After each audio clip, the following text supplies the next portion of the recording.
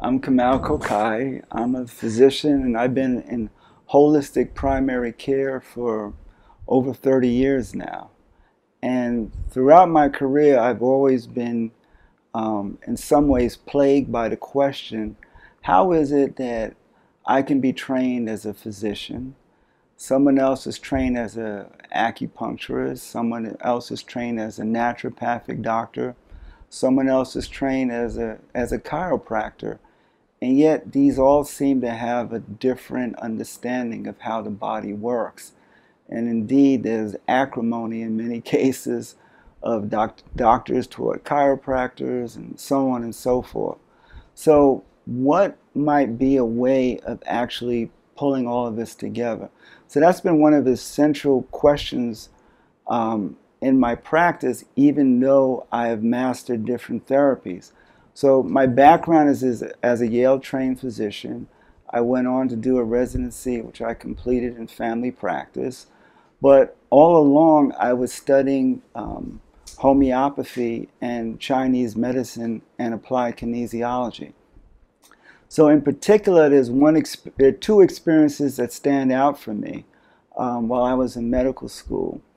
I happened to be a student on the ward taking care of a patient that had a heart attack a few days earlier. And the patient was actually, he was doing well. And as a student, I was required to go by his bedside, and it seemed like more to keep him company since I wasn't doing too much, but I was still learning. But he said to me, I'm going to die today. And, that's just the case. I said, nonsense, look, everything is fine. The resident came by, checked him out, he's fine. So later in the day, I went back to his bedside, and he looked at me, he says, I'm going, gone. And he died.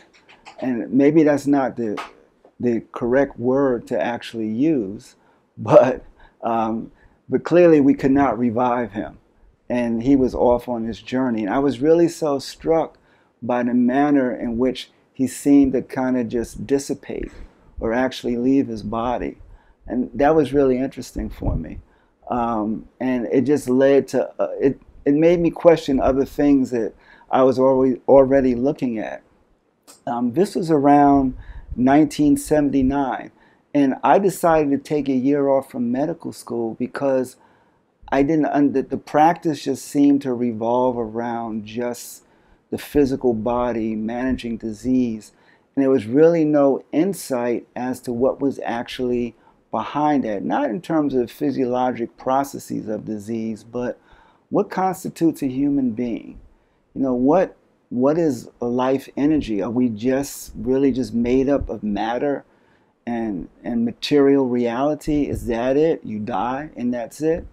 So over the years, I've had to deal with that question because as I've studied other medical systems aren't rooted in a physical reality of the human body. There's a much larger perspective. So, inspired by any number of things, I ended up writing my thesis on physics and medicine, and particularly acupuncture, which at the time, 79, 80, William Reston, the whole thing with the reporter in China being filled, having an appendectomy with acupuncture anesthesia, that had just happened a few years before. So nobody was really, they were trying to create all kind of reasons that were appreciable to the Western mind in terms of Western physiology to really talk about how acupuncture worked. But they fell short on that. And as I looked at physics and I looked at the advancements in physics, if you go back to classical physics, you had people like Lavoisier, Laplace, Lavoisier, gas exchange, Laplace, like movement of planets, Harvey with circulation. And all of these things were then applied to understanding the human body. And a lot of information came up that really gave ground to, allopathic or Western medicine really grew in leaps and bounds. By the same token, physics also progressed. So in the late 1800s, we have Maxwell and Faraday talking about electromagnetic fields. Then, you know, we have Einstein's work, we go into quantum mechanics, but somehow the basic model of medicine is still in a restrictive classical physics model, even though it's understood that the atom itself is 99.9% space. But the reality is that space isn't empty. And what's in that space, it doesn't really play itself out in medicine the way that it actually could. So in trying to piece things together over the years, at that time I was writing my thesis, there was some interesting stuff that was happening in the world of physics. There were books like The Tao of Physics by Fritjof Capra, The Dancing Wu-Li Masters, that actually described a whole another level of a background field. A background field from which everything comes out of, which almost sounds metaphysical, like we're talking about the tree of life, or, you know, any number of other paradigms that have been used in other cultures to explain how we go from this universal field of consciousness into physical reality. And that's, you know, that's something that I've explored. So I want to figure out where to start to begin to show you what I've figured out over the years. And I think the easiest place to start is with something called a double slit experiment, which is supposed to be one of the big experiments in quantum physics that actually unveils one of the big mysteries of how an electron, which is considered something that's material, right? If you have an electron gun and you shoot it through two slits, it doesn't behave as a particle, right? If you did that on a material level, you shot a bullet or whatever, you know, and you shot it through two slits, you would have two well-defined patterns. And on the subatomic level, if you shoot that electron out, it gives you a wave or interference pattern, right? And you say, well, you know, what is it? Is it a particle or is it a wave? But here's the most fascinating part. Once we try to actually observe that process, even if we're trying to be sneaky and put a camera there, you know what happens? It actually becomes a particle. It functions as a particle. So what that means is that we're always collapsing the field. We can't help it, right? There's something about human reality that tends to collapse this field. So every time we take this objective, this field that's out there, and we interface it, we collapse it. So what does that actually mean then in human terms? It means that our five senses, when interfacing with objective reality in terms of what's out there, we actually, the human perception actually collapses it into taste, vision, hearing, touch. So we're always collapsing the field in that way.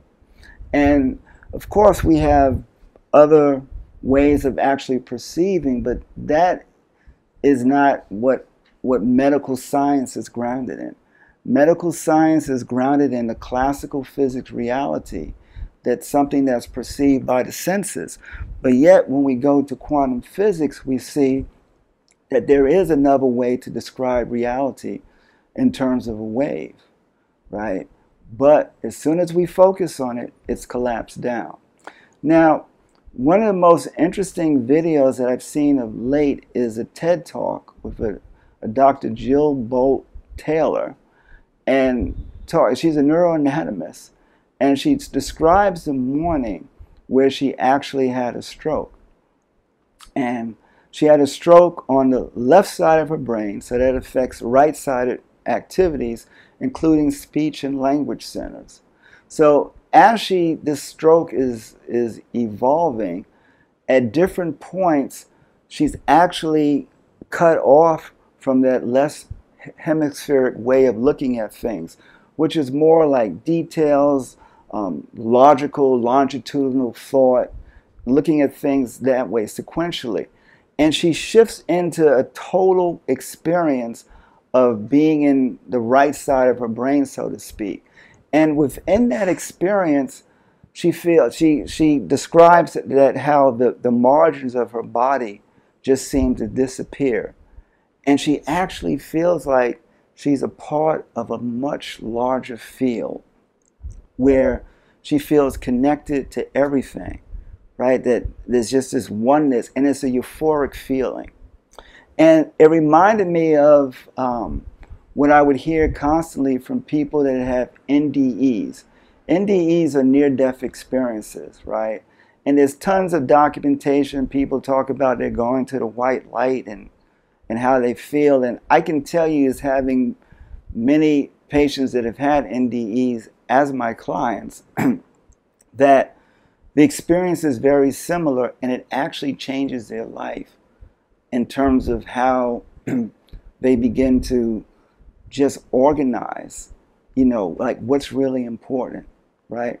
See, what's amazed me about the West and Western medicine, and in my mind, all medicine is cultural, meaning all medicine comes out of a way that we define reality and a way that we actually see ourselves in reality, right?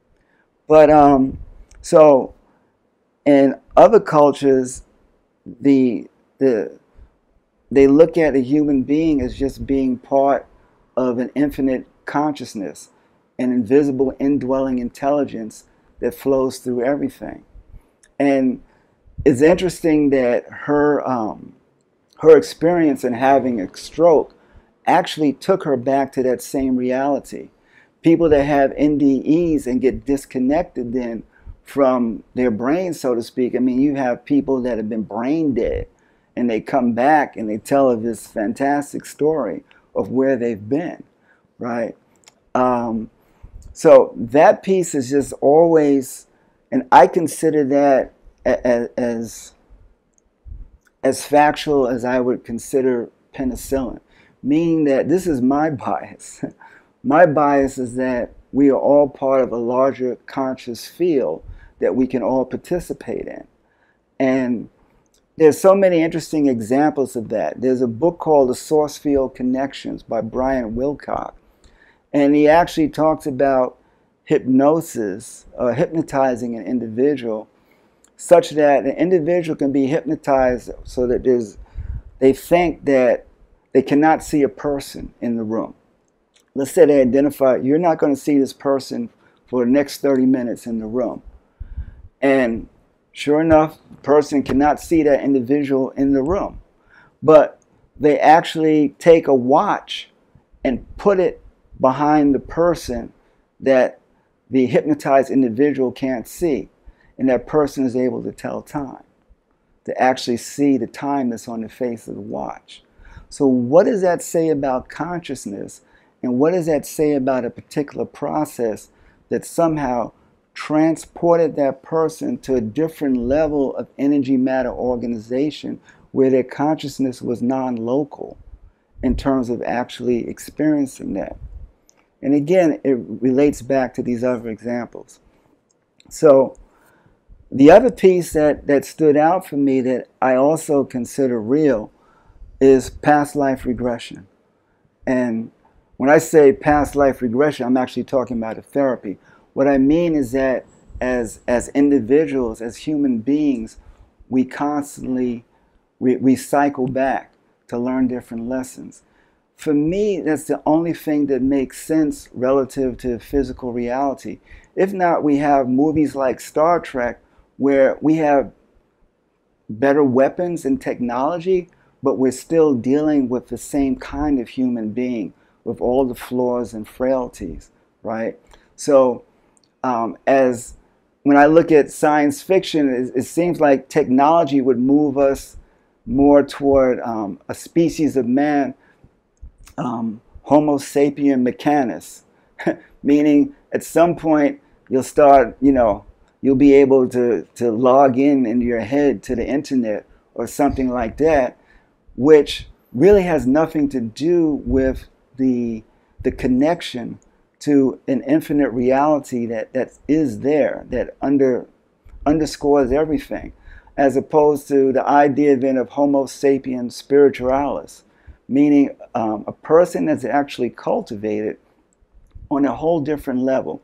So the way medicine is practiced now, a practitioner can have skills, mechanical or technical skills, but the physician does not have to be the instrument of healing. The physician or the practitioner does not have to be someone that actually conveys the vibration that will actually help to heal somebody. And that's going to become a little clearer as I kind of lay out a model. So that's some of what I've actually looked at in terms of organizing that information. So then what does this mean now if we take what some might call a more spiritual or religious sense and apply that then to the scientific world? Well, there's something called the electromagnetic spectrum, which I'm sure I have some kind of picture of it here. And the electromagnetic spectrum talks about the frequency and wavelengths of different waves, where we're talking about radio waves, visible light, so on and so forth. And you know, the way it's depicted, you see this wave, and I want you to consider that that wave is the same wave when we're talking about that electron that's being fired, you know, through the double slit. So the wave reality is actually the reality of the universe when we don't collapse the field. But yet in collapsing the field, we then poo-poo anything that actually occurs outside of material reality, but yet the background reality that's here is actually a wave function. So why don't we begin to look at things from that standpoint? And indeed, that's what many cultures have done.